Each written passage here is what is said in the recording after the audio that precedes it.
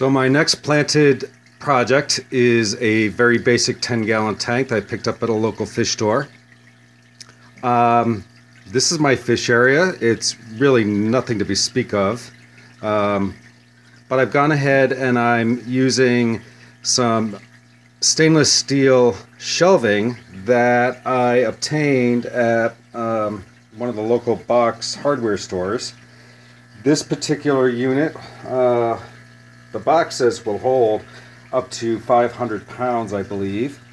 This is stainless steel, 3 shelves, so it's going to give me plenty of storage for shelving for storage. And just to prove that it can hold a lot of water, this is a duplicate one. I apologize, the lights are not on. This particular tank is a 5-gallon planted aquarium with a kind of a shop light painted blue with a 25-watt LED light bulb. It's got that, and then on the second shelf I keep bumblebee gobies in a 3-gallon tank. Both of these tanks are from Deep Blue. I then keep a wide variety of fish foods on the second shelf. And these fish are going back outside come spring. They're just kept in Sterilite plastic storage containers that I picked up at a local dollar store. They do have lids. I could modify the lids, but I just tend to keep them open. The right tank or storage has zebrafish in it, so I'm not too worried about heating that unit. This side has about a dozen, you can't really see them, gold white clouds, and this is where all my excessive plants go, or plants that are going to be used for this upcoming project. This particular tank is run by a 50-watt heater and a sponge filter. These two particular tanks get about a 40 to 50% water change on a weekly basis. And so far they have survived the winter here, and they've been in the house since the beginning of October. And I unfortunately can't put them back outside because we have about 2 feet of snow out there right now, but hopefully very soon.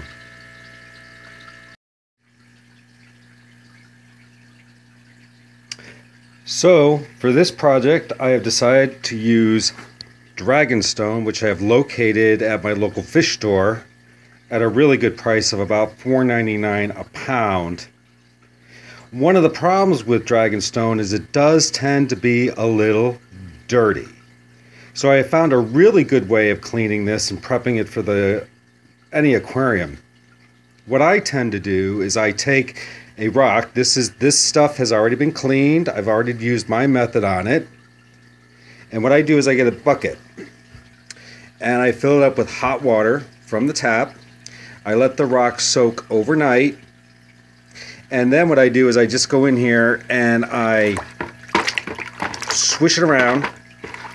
And what this tends to do is to get all of the clay and the dirt that is within the pits of the rock to be easily dislodged for cleaning.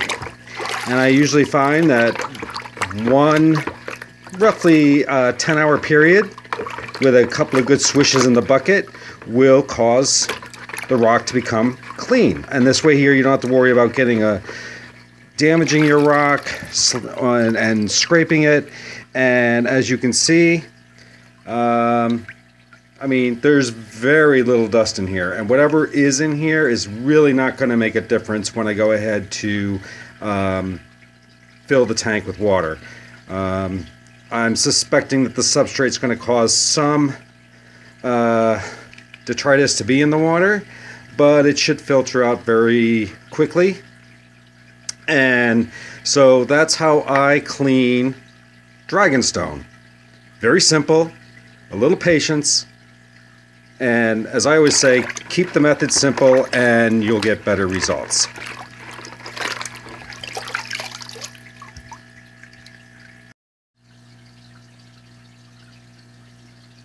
So for this current project, I have chosen to use this product as the substrate in a 10-gallon tank. As you can see, I've already got one rock placed. I'm still designing. I'm trying to plan this all out. What I'm a little concerned about is whether or not this particular container is going to be able to fulfill the needs of getting the substrate at the correct level, or if I'm going to need more. And at the cost of this particular container, which I took the price off for certain reasons, I don't know.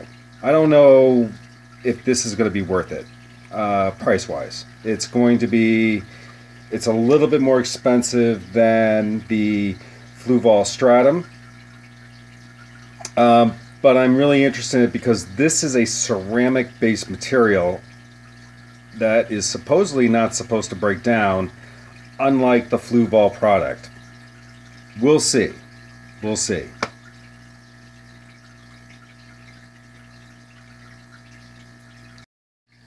Alright. Well, I apologize for the reflectiveness of the glass and bad lighting. It's just the basement here does not have great lighting.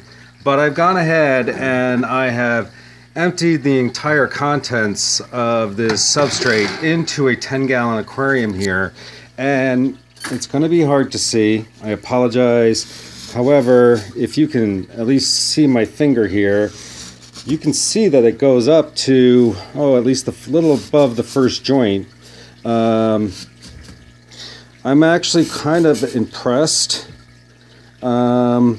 because I think by the time I get done with the rock layout and moving the substrate into position, I'm actually going to have enough for what I am planning for this aquarium.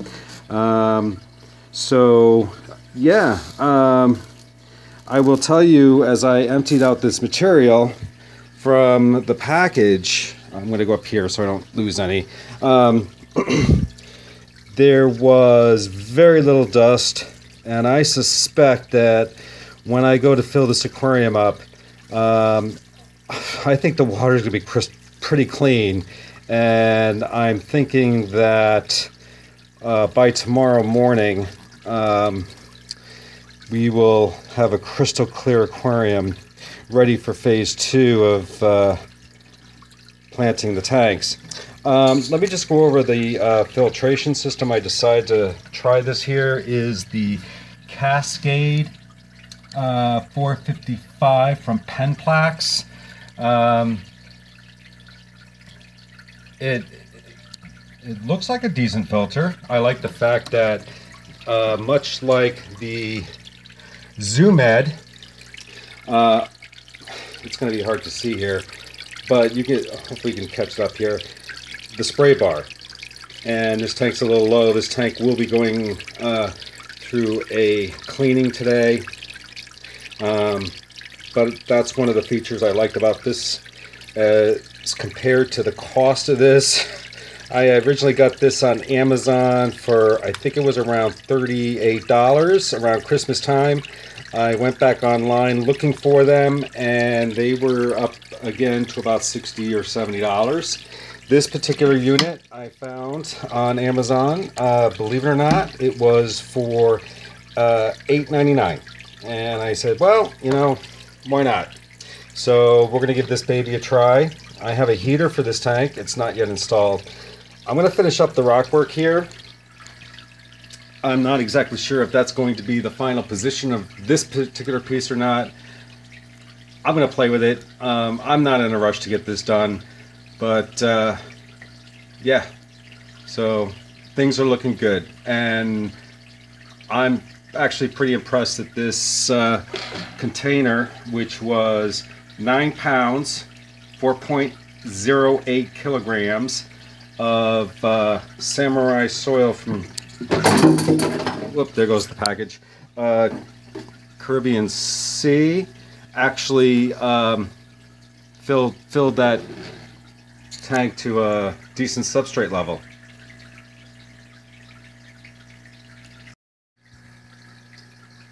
So I just finished filling and planting the project. The filter's been running for about 10 minutes, and as you can see, the cloudiness, even with filling it, was very, very minimal. I am quite impressed by this product. And actually planting plants into the substrate was very easy. Because of the weight of the product, it actually helps anchor the plants down into the substrate. So hopefully bubbles will disappear in a while. I'm not too worried about that. The heater's installed and working, plants are in, and we will do a review of the substrate, and I'll let you know. That's it. So let's talk about the substrates that I used in my tanks. So for those of you who have used this is Fluval Stratum. This is what it looks like wet. And this is what it looks like dry.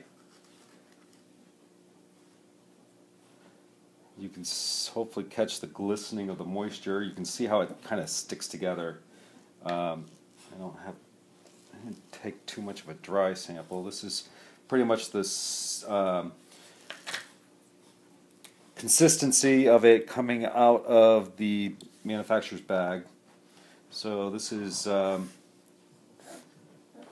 Fluval Stratum.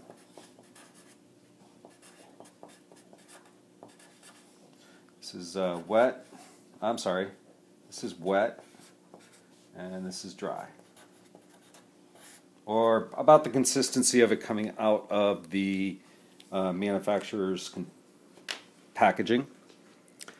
This is the CaribSea Fluval. CaribSea Samurai soil. You can see that in its dry form, they're like marbles that it wants to roll around. Unlike this stuff, it doesn't really want to do that. And I have here, just for comparison, wet version. So this is the wet. You can see once to stay together here. Well, I think that part is because there's a lot of water on there. If I shake it, let's get the water off. You can see that it's there. A little bit of dust left over, I think, from the container.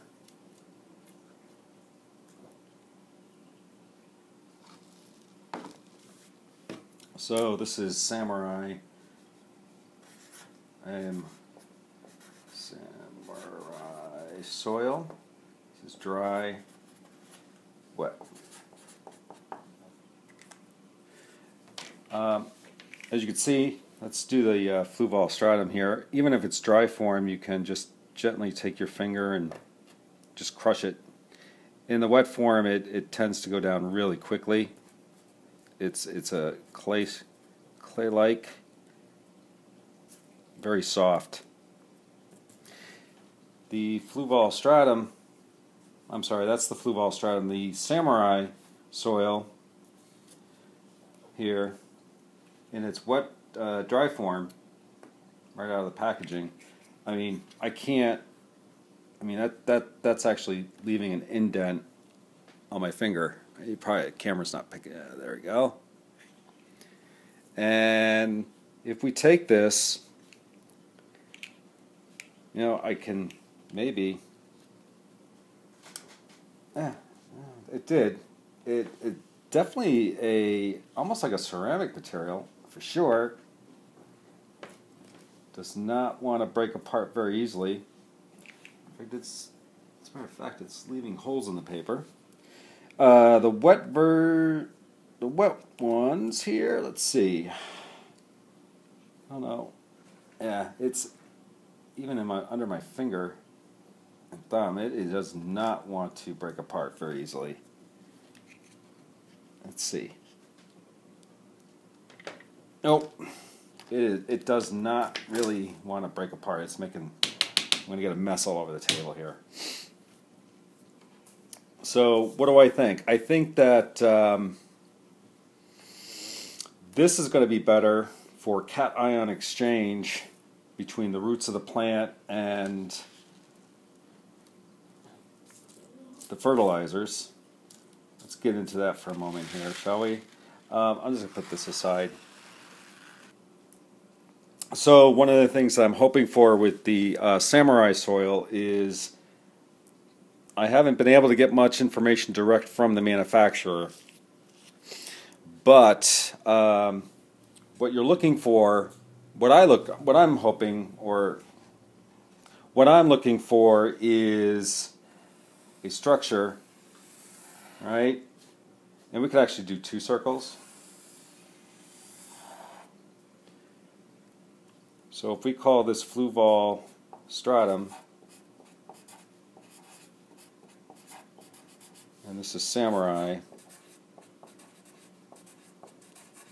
and forgive my spelling here,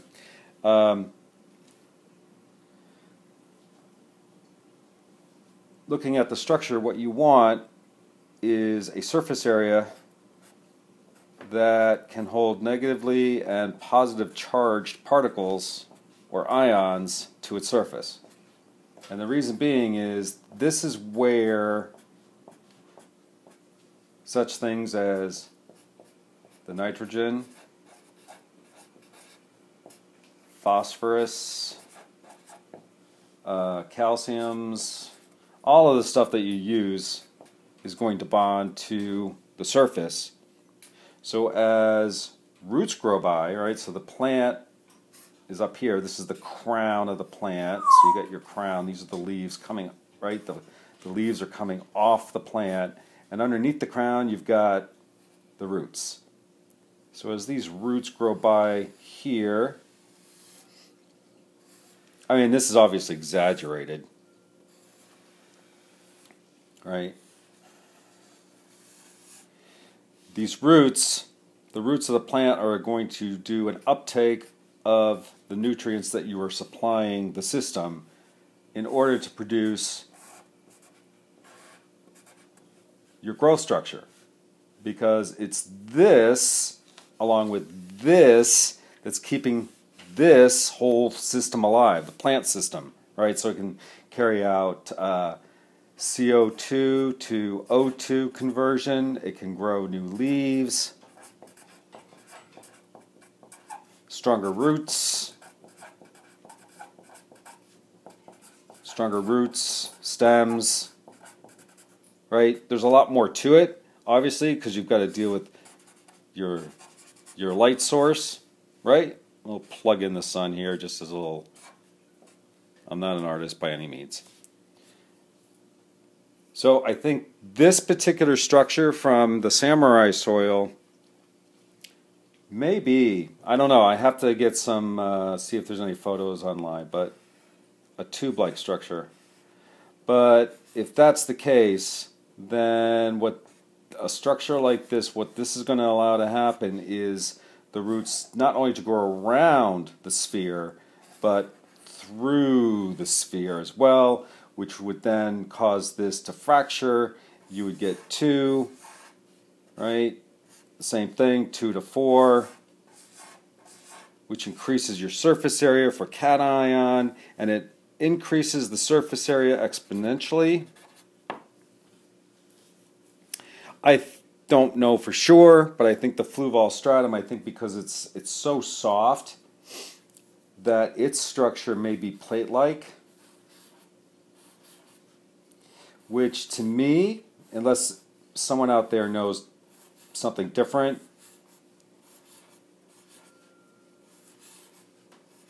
right, that the reason why you see in the bottom of the tank, you see this loam build up, right? This is all that soft, black, broken down Fluval Stratum, and sitting on top of this, you've got this.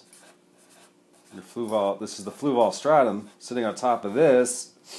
So that's why I think when you go to vacuum out your tank to get rid of the detritus that's maybe building up in your tank, right? Here's the tube. As you suck this up, the balls go here, right? The little balls of Fluval Stratum get tumbled up, and then you get that almost this blackish, brownish, organic material being sucked out and poured out into a whatever container, right? So, you know, it's coming out. But as far as plant growth is concerned, I have no problem with this. Plants are flourishing. I don't find this to be a problem. It's easily controlled. But I think you're definitely getting, right, if you're pulling this out, what kind of nutrients are you pulling out? Good ones, bad ones, indifferent? I don't know. It's going to be interesting to see with the samurai soil, to see what happens if this just sits inside, right? If it's sitting here inside the aquarium,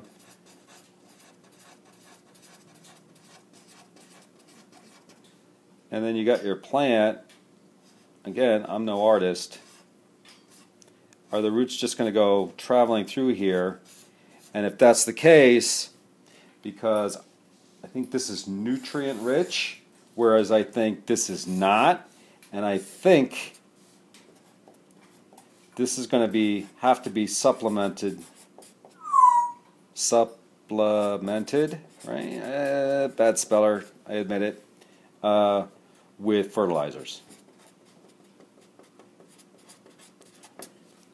I don't know. We'll have to see. But that's my take. And that's the reason why, one of the reasons why I'm interested in using this is to see how this portion works, and to see if it actually, I don't think it's going to break down, unlike the Fluval Stratum. But we'll give it a try. That's what this whole series is about.